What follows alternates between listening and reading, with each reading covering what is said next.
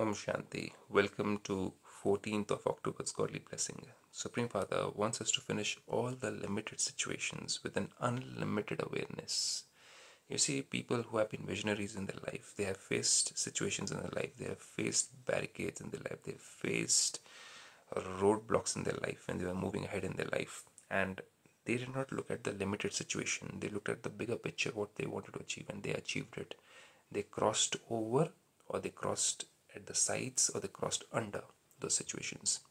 How do you do that is what we're going to learn over here. God says, may you be an experienced image who finishes all limited situations by being an embodiment of unlimited awareness.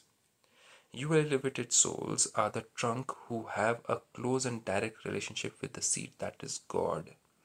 So God is talking about the tree of life, and He is the seed of that tree, and the tree is a human world tree. And the two main leaves, the Trimurti, the two main leaves are Adam and Eve, or Brahma and Saraswati, or Jagadamba otherwise Shri Narayan, Shri Lakshmi. The Trimurti also, that is Brahma, Vishnu and Shankar, remain stable in the elevated stage, be embodiments of unlimited awareness that what is happening in the world. Creation of the new world through Brahma, that means new knowledge, soul consciousness. Destruction of the body conscious world through Shankar, and then sustenance of the new world through the qualities of deitism, which are depicted in the form of Vishnu, two hands of Shri Narayan, two hands of Shri Lakshmi. Both men and women are divine over there. So sustenance of that new world, that is heaven on earth, through them. So remain stable in this elevated stage, be embodiments of unlimited awareness that this is what is happening in the world. And all limited and wasteful situations will finish. We'll see a bigger picture. We won't be worried about or concerned about what is happening in the limited situations all around us. Remain in your stage of unlimited maturity. Don't be bothered by or bogged down by small situations, whether it's financial situations, health situations, relationship situations. So unlimited maturity will come.